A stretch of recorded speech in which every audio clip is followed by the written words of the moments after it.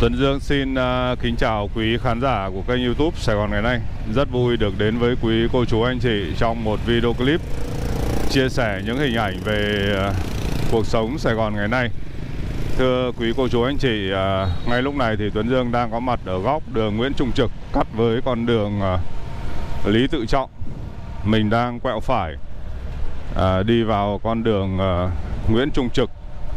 Hướng này thì chúng ta sẽ đi ra góc Nguyễn Trung Trực cắt với Lê Thánh Tôn và ra đường Lê Lợi. Sài Gòn lúc này thì trời bỗng nắng nóng, đặc biệt là vào ban ngày. Buổi tối thì thường cũng có thể có mưa. Đây chúng ta đang đi vào con phố Tạ Thu Thâu cũ. Ngày nay là phố Lưu Văn Lang, thưa quý vị.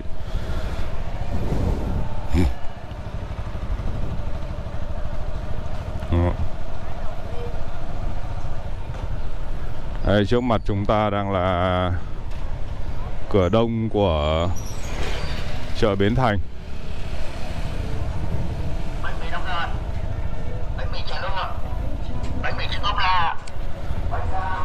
Buổi sáng thì lượng khách đi chợ chưa nhiều.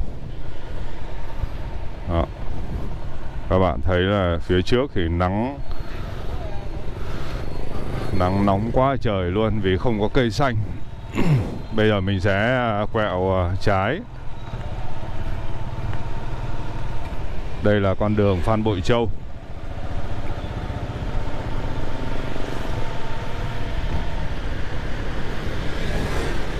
Rồi chúng ta sẽ quẹo phải đi vào con đường Lê Lai.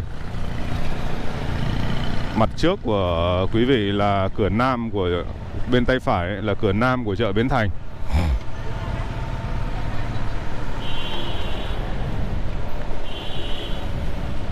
Đấy, quẹo phải vào con đường Phan Chu Trinh.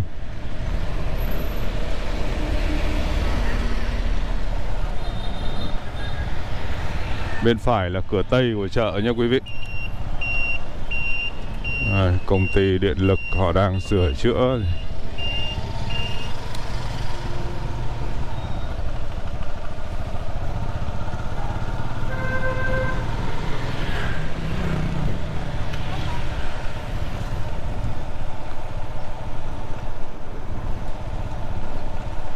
Sáng sớm chừng khoảng trước 8 giờ sáng thì khá là mát mẻ.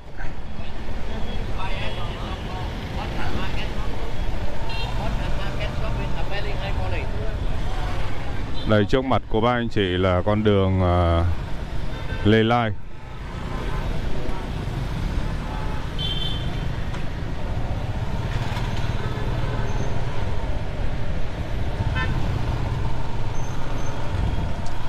Quẹo phải đây các bạn là chúng ta sẽ đi về ngã 6 Phù Đồng.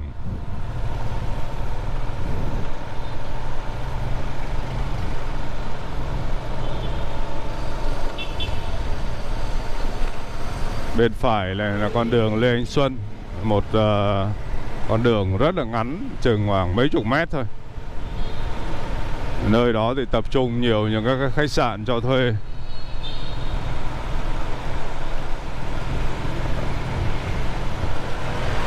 Rồi, chúng ta đang đi về phía ngã 6 Phù Đồng.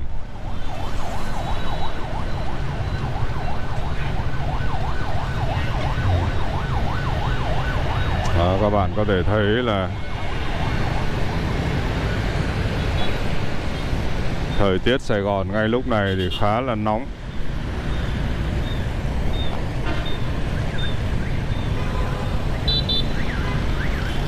Một số nơi thì lúc này như ở ngoài Bắc đó các bạn là đang mưa lớn.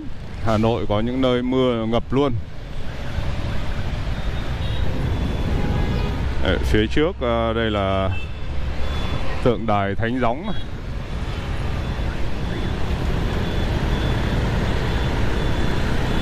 Rồi chúng ta sẽ quẹo vào con đường Lê Thị Riêng.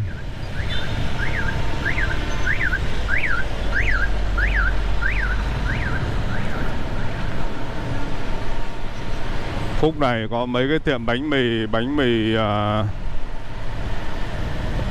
Huỳnh Hoa rất là nổi tiếng. Ăn một ổ bánh mì thì thôi rồi, no. Bánh mì ấy, họ làm rất là chất lượng, ổ bánh mì tới cả 100.000 lận. Ăn một ổ từ sáng no tới trưa luôn.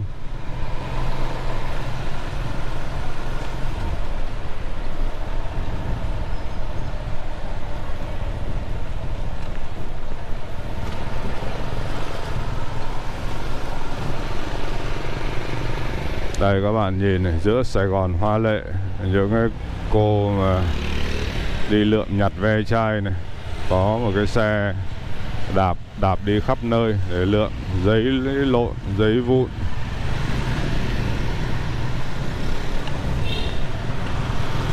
Ở các cái thành phố lớn thì các công việc như là lượm nhặt vỏ chai, vỏ lon, bán vé số cũng dễ kiếm tiền hơn là ở dưới quê nhà. Nói vậy thôi mà mấy người mà vào Sài Gòn kể cả làm lụng những các cái công việc tay chân thôi, nhưng mà về quê thì kinh tế của họ cũng khá giả hơn những cái người khác.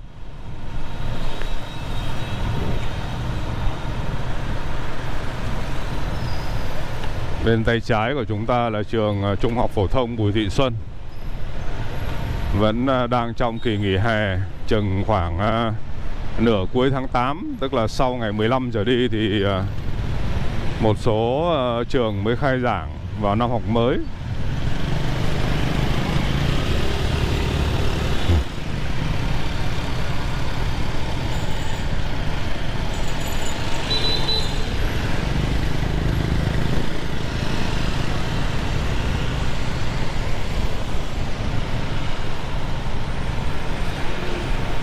Đây, trước mặt chúng ta là góc Bùi Thị Xuân cắt với con đường Cống Quỳnh.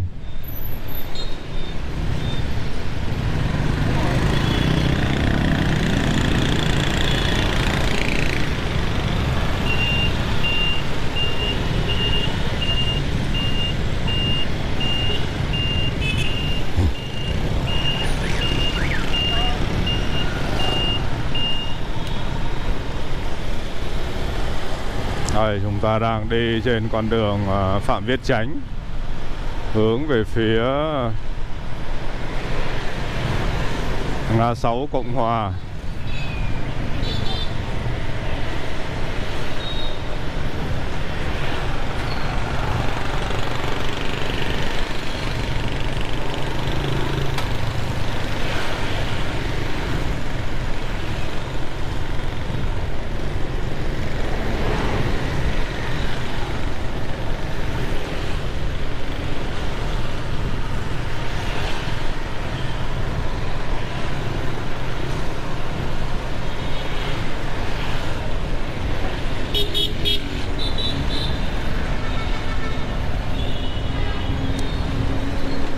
Đây, góc đường Phạm Viết Chánh cắt với Nguyễn Thị Minh Khai, Hồng Thập Tự.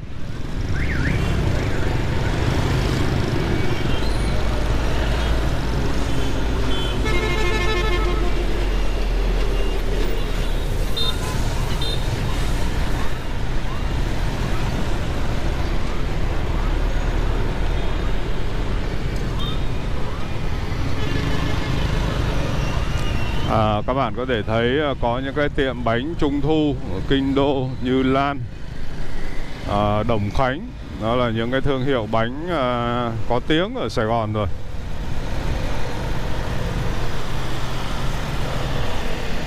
Còn khoảng 1 tháng nữa là tới rằm tháng 8, Tết Trung Thu. Chúng ta chuẩn bị ít ngày nữa thôi là rằm tháng 7.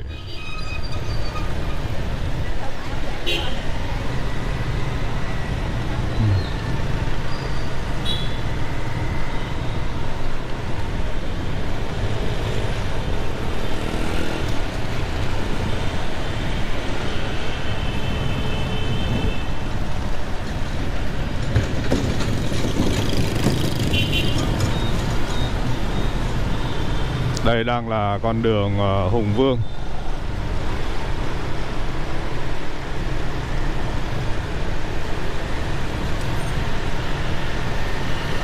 Cuối con đường Hùng Vương thì chúng ta sẽ gặp con đường Hồng Bàng.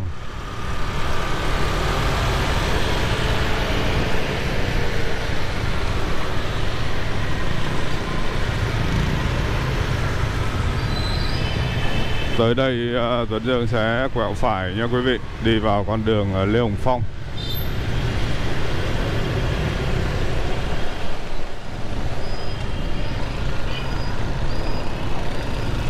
Các bạn nhìn cái tòa bảo tháp cao kia là Việt Nam Quốc tự, nằm trên góc đường 3 tháng 2 cắt với Lê Hồng Phong. Một tòa bảo tháp rất là cao.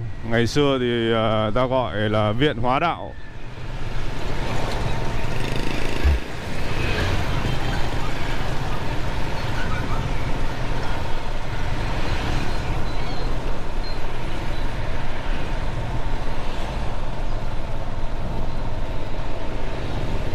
Hướng này các bạn là chúng ta sẽ đi thẳng về ngã 7 Lý Thái Tổ. Bây giờ Tuấn Dương sẽ quẹo trái đi vào con đường Vĩnh Viễn, quận 10. Đây góc Lê Hồng Phong cắt với Vĩnh Viễn này.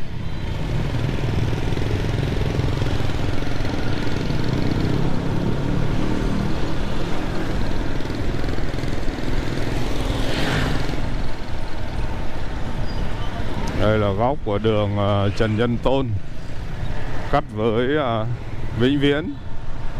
Bên tay trái này có trường trung cấp kinh tế. Bây giờ thì nó đã được nâng cấp lên thành trường cao đẳng kinh tế rồi.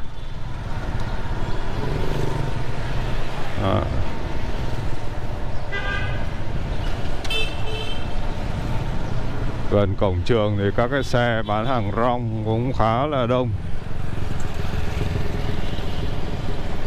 Rồi tới đây chúng ta gặp ngã 6 Vĩnh Viễn, Sư Vạn Hạnh và Ngô Gia Tự. Ngô Gia Tự thì ngày xưa là đường Minh Mạng nha quý vị. Rồi chúng ta sẽ băng qua đường đi về phía Vĩnh Viễn cắt với Nguyễn Tri Phương.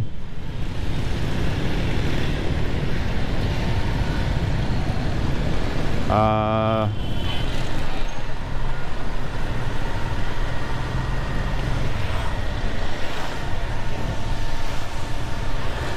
khu này bán rất là nhiều đồ inox này các bạn này.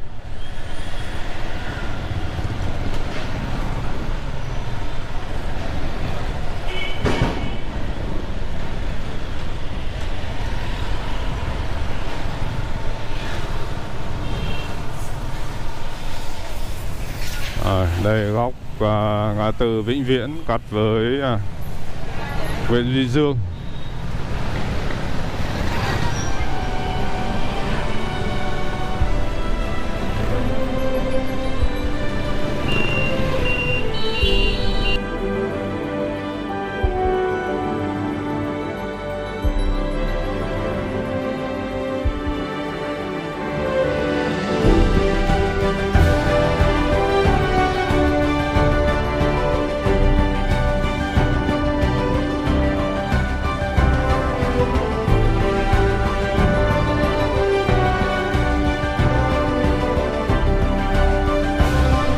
Ngay lúc này thì Tuấn Dương đang có mặt trên con đường Vĩnh Viễn cắt với Nguyễn Tri Phương. Quẹo phải thì chúng ta sẽ đi về 3 tháng 2, quẹo trái sẽ đi về ngã 6 Nguyễn Tri Phương. Trong buổi sáng ngày hôm nay thì Tuấn Dương sẽ mời các cô bác anh chị cùng với mình. Chúng ta sẽ đi tới bệnh viện Chợ Rẫy để phát những cái phần thức ăn giúp các hoàn cảnh khó khăn. Thời tiết Sài Gòn mấy ngày này thì khá nắng và nóng.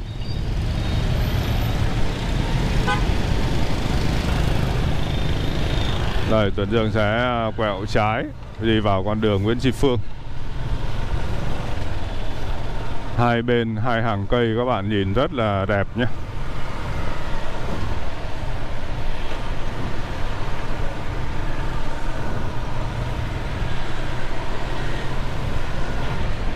Con phố Nguyễn Tri Phương này cũng là một con phố ẩm thực.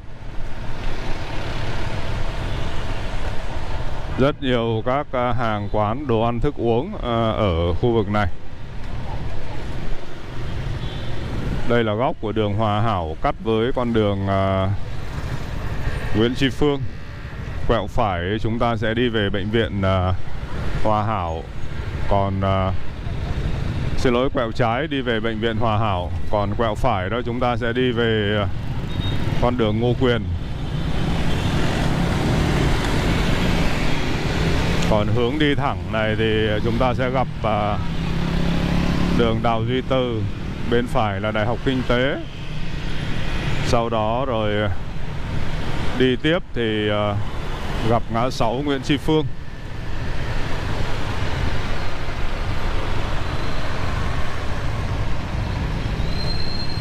Thẳng con đường Nguyễn Tri Phương này chúng ta sẽ đi qua cây cầu Nguyễn Tri Phương rồi đi sang bên quận 8.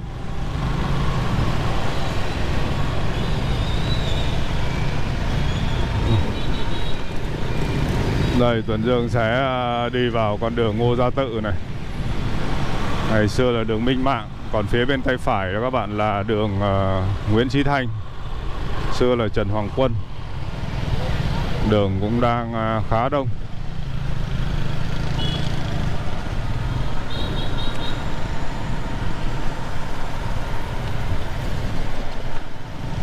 Khúc này có lẽ là một cái con đường theo như Tuấn Dương là đẹp nhất Sài Gòn. Nó có tới 4 hàng cây lận. Ở bên phải có một hàng cây, giữa đường thì có 2 hàng cây, ở bên kia có một hàng cây nữa. Và hầu hết là những cái cây cổ thụ.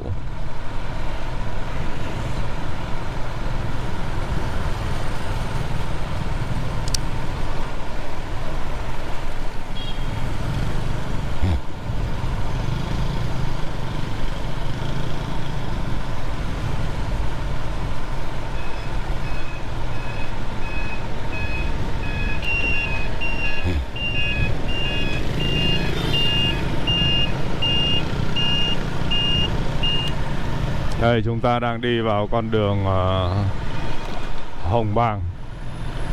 Bên phải là bệnh viện Phạm Ngọc Thạch.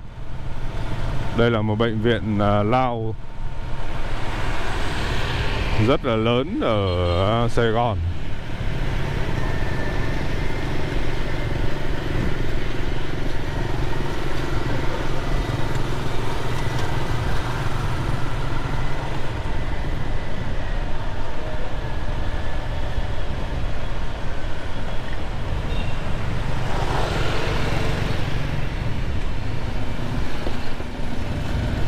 Bây giờ Tuấn Dương sẽ quẹo phải vào con đường Nguyễn Kim. Thôi, mình sẽ đi qua Hùng Vương Plaza. Đó, người ta đang trang trí sắc màu thu này các bạn này. Nhìn cũng rất là đẹp nhé.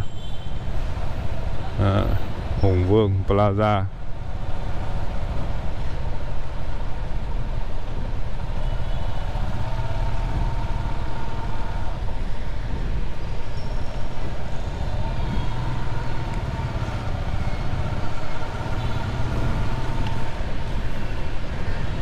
Rồi bây giờ thì ra tới con đường Lý Thường Kiệt.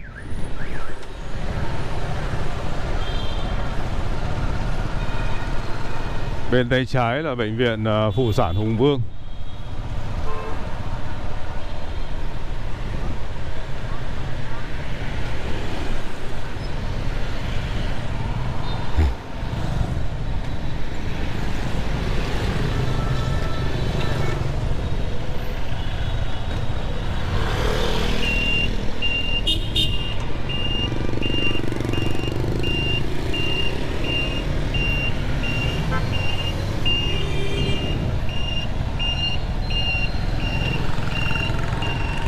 Đây, chúng ta sẽ đi vào con đường 3 Triệu.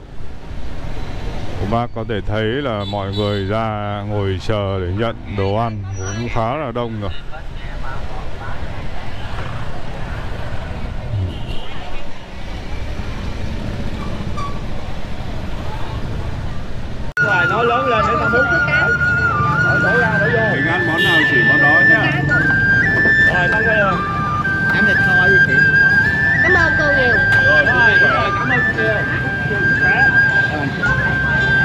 Ngày mai cô bác mang theo hóa đơn đóng viện phí dùm em nhá. Bếp cơm sẽ kiểm tra từng người trước khi phát tiền phát thức ăn.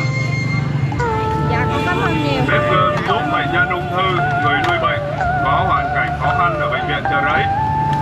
Rồi cảm ơn nhiều luôn. Rồi chúc sức khỏe.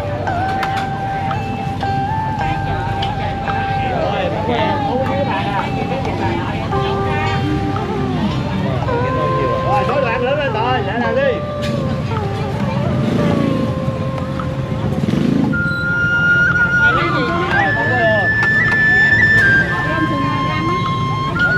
Cô bác lấy cháo, lấy cơm chiên, rồi xôi bò, bánh mì, đồ ăn rất nhiều.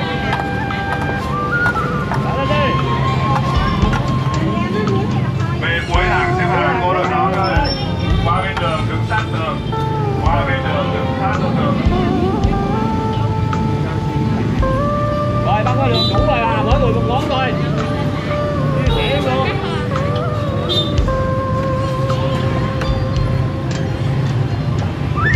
Chồng lên băng qua đường xếp chụp tới đây là đủ. Để làm đi bà con ơi. Còn nhiều người hết, bên kia còn chưa nhích nữa à. Thôi gào rồi. Con cá luôn.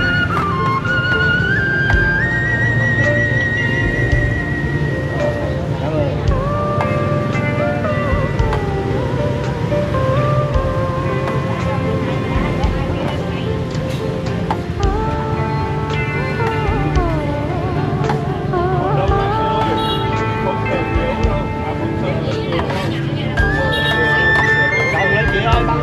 Xếp chụp ở đây là đổ luôn. Rồi cô chí các bạn à. Rồi đó. Ăn cơm đi tôi trong nhá, ăn cơm uống cà phê tôi trong.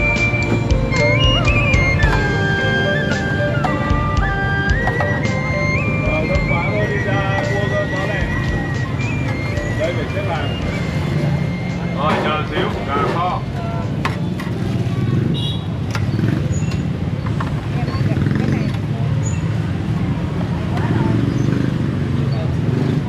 Cô bác nhận thức ăn xong mang qua bên đường. Bếp cơm có đặt 2 cái bàn ở bên đường. Mình sang uống trà đá cho bác. Rồi đi đâu. Rồi xong rồi ra luôn chị. Rồi nhanh chóng đi tới. Đi ra ngoài bên đường kìa. Qua bên đường sắp xếp lên cái. Các món ăn ở trên bàn, mình ăn món nào lựa món đó dùm em nhá. Mỗi người một trong 11 món ở trên bàn. Ăn tôm, cá, gà, bò, heo. chục quá thôi, lẹ làng đi. Qua đường sắp xếp có 2 cái bàn bên đường nhá. Ăn thịt đúng không? Rồi, có thịt đây rồi.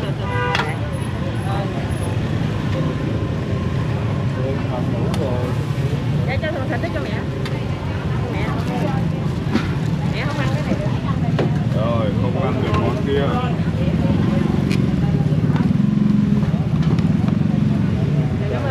Rồi, chúc sức khỏe. Cô bác ăn, chị ăn món nào thì chỉ món đó. Chị ơi, cái gì đây? Ăn cơm hả? Dặn cơm vô. Cái con gà này.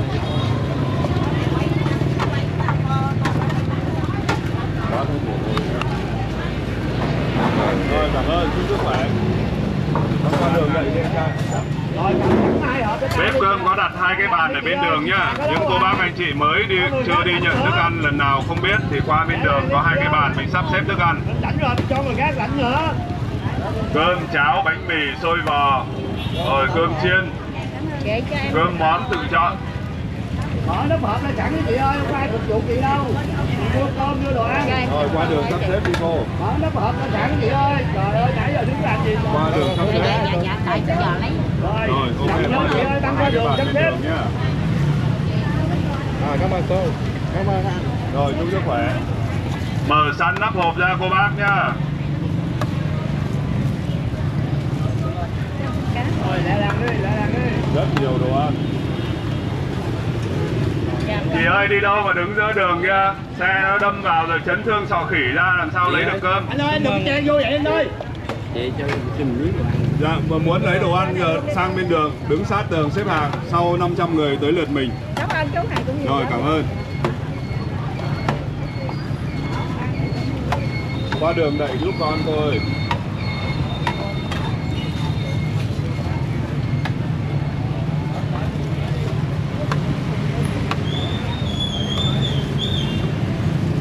Thịt miếng cá. Rồi, qua đường đẩy các cô chú.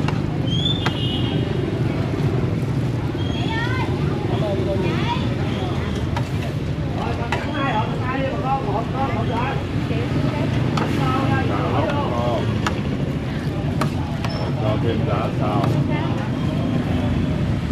Nhớ cảm ơn em chị gái. Cô bác ấy giúp đỡ mình, nhớ cảm ơn người ta một tiếng cho đỡ mệt. Rồi, chúc sức khỏe. Rồi, chúc sức khỏe. Ăn gì chị chọn con đó. Cảm ơn. Rồi, chúc sức khỏe.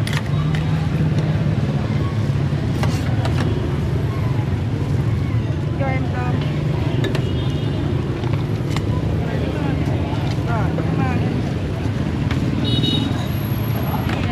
Quá trời món luôn. Rồi, qua đường đẩy có 2 cái bàn bên đường cô bác ơi. Bếp cơm có đặt 2 cái bàn bên đường nhá. Cô chú nhận thức ăn xong mang qua bên đường này dùm em. Cảm ơn cô bác rồi. Rồi, qua đường đẩy có 2 cái bàn bên dưới. Đây nha. Dạ rồi, cảm ơn chú. Cho gửi chút này. Tới nơi chuẩn bị cảnh đi em trai ơi. Mẹ làm đi rồi mình làm. Cảnh rồi cho người khác cảnh nữa. Cảnh ai họ cái tay đi. Em lại rồi làm em nhận cơm xong rồi đi chỗ khác tụi mai cái ngồi chỗ đấy người ta không có chỗ người ta lấy ra ngồi chỗ khác tụi mai nghe ơi. Rồi bỏ nắp vô trong đi, trồng lên cho coi đường cái chép, luôn cơm vô đồ ăn. Rồi trồng lên. Để làm đi. Mỗi người một món thì anh là không ăn cơm thì thôi anh đưa vậy luôn đi anh ơi. Trời ơi, tới anh để làm tập trung đi gì ơi. Còn không Mở sẵn đi anh gọn lẹ đi, bỏ cái nắp này ra rồi. Rồi lấy một cái cơm, cái đồ ăn, cái này bỏ vô trong. Khi nào sang bên đường thì sắp xếp cho gọn. cho xin miếng cơm chú.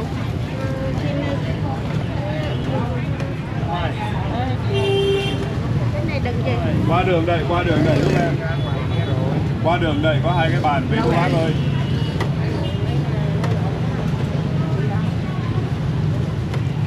Cô bác nhận thức ăn xong có 2 cái bàn ở bên đường đó. Mình mang qua bên đó mình sửa soạn cho gọn gàng. Có trà đá miễn phí luôn. Qua đấy mình lấy nước mình uống.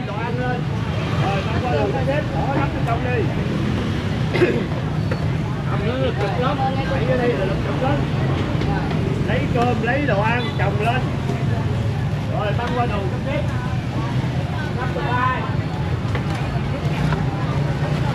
Đây cháu mang qua đường đẩy nha chị ơi. Rồi ăn trồng lên cơm. Rồi băng qua đường sắp xếp. Rồi nó để ra, nó lực chụp lên. Mai xăm tưng một đợt mai. Kìa, lấy cơm kìa.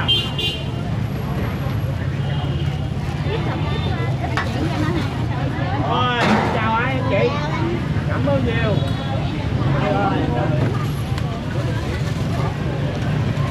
Rồi tới nơi chuẩn bị sẵn đi, mỗi người một bằng cơm, bằng đồ ăn thôi. Lẹ làm đi. Thôi lẹ ấy đi, lẹ làm phục vụ đi nhiều người. Không phải phục vụ cá nhân, mình cứ tới tới.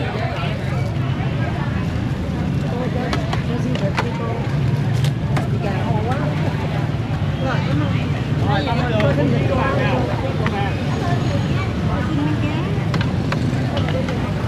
Anh ơi, Chạy. Chạy ơi, qua đây ngồi đi, anh ngồi đó, không có ai bưng cơm được. Còn thôi đây nè, ta xuống đèn rồi, anh vô ngồi đừng ngồi đó, chỗ đi bưng cơm nữa. Lẹ làng đưa cơm, đưa đồ ăn rồi. Anh đi ngồi nè, cho nó rộng. Anh kia anh luôn vui lại gì ở trong đó anh ơi, cản đường người ta ra kìa anh ơi. Đây có chỗ rồi. Chuẩn bị sẵn trước đi, lẹ làng đi. Cho người khác sẵn nữa. Đó, bàn gì dài đây nè chú Quan đó ngồi đi cho nó rộng rãi. Đưa cơm, đưa đồ ăn, lẹ làng đi, mở nắp hộp ra anh ơi. Anh đứng bài này anh. Trồng lên. Chuẩn bị sẵn chứ người ta đâu phục vụ mình đâu. 500 người lận. Rồi cảm ơn anh ơi.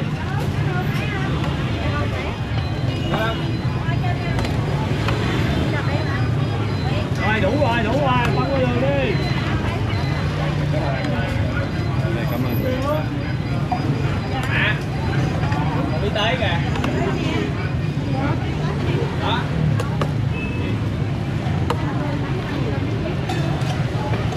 Cảm ơn cậu.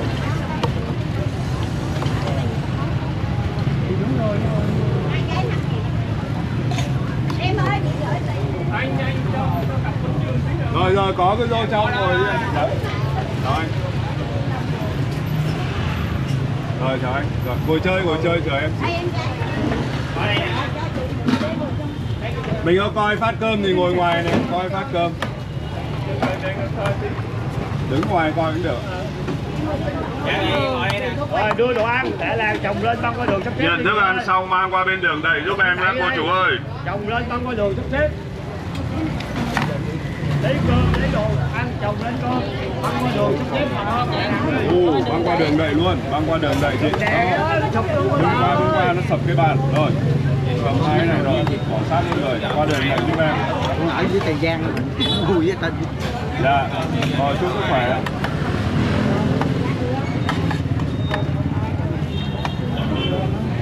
Băng qua đường đẩy giúp em. Ăn món nào lựa món đó cô bác ơi.